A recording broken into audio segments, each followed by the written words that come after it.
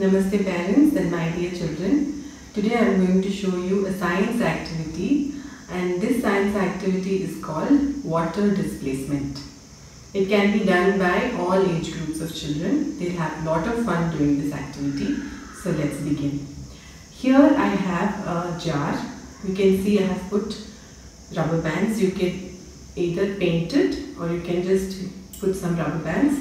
I have two colors so that you can differentiate it. Now I'm going to pour the water.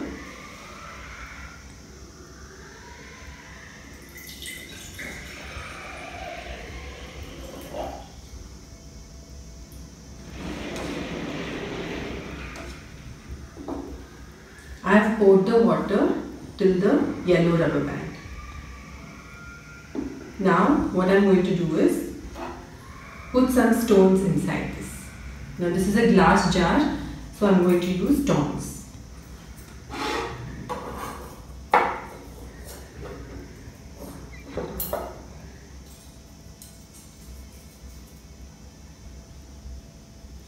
Drop it slowly.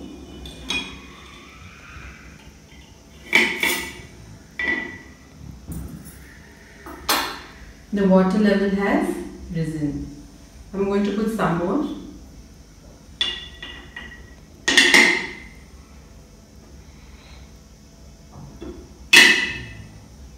Now you can see it has come up to the level of the red rubber band. How did this happen? There is a science behind this.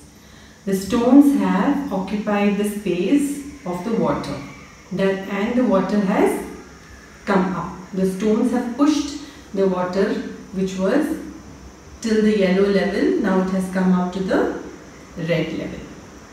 So have fun doing this activity, and now I am going to keep it back. You can use your hands.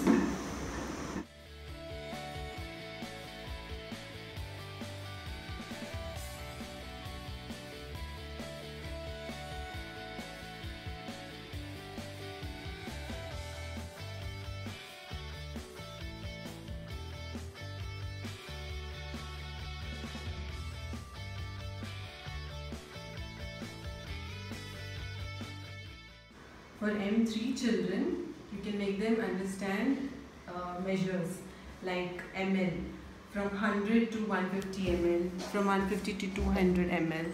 So once you drop the stone, the water level will raise to 150 ml, 200 ml. So the M3 children can learn measures of water, of liquid. It's an interesting activity. Have fun doing it. Bye.